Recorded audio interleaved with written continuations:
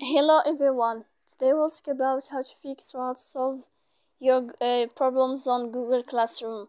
To know how to fix or how to solve your Google Classroom app, you should just go to settings. Here we click apps, default apps, app settings. Then this list you will enter to Google Classroom. After that, in this page of app info, you will click on force stop and you will click OK.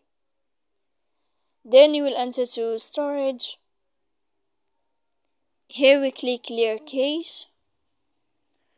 Don't click clear data because that can make errors in your app. And in the end, you can update your app on Play Store. So please don't forget to support us by like and subscribe. See you next time in another video, and thank you for your attention and your watching.